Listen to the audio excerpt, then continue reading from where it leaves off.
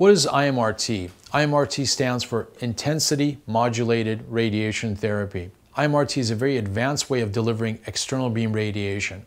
That is, for men who have prostate cancer, as compared to traditional radiation therapy, TrueBeam is much more advanced. The reason for that is under normal circumstances, when a man receives IMRT, that actually occurs each day for up to about 8.5 weeks. And each day you can imagine the prostate actually shifts its position a little bit because it sits right on top of the rectum. So depending on the rectal contents that day, the prostate could be up or down a little bit.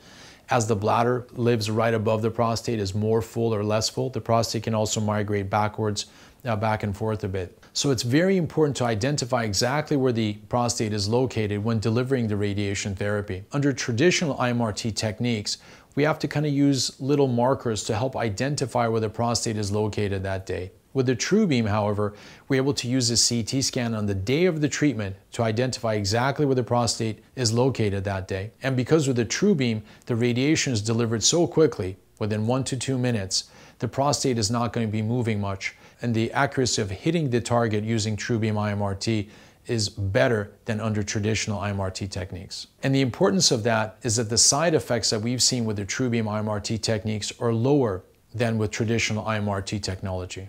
If you're concerned about developing prostate cancer, you're not alone. Know that you actually have options to help prevent prostate cancer in the first place. For more information, feel free to call us.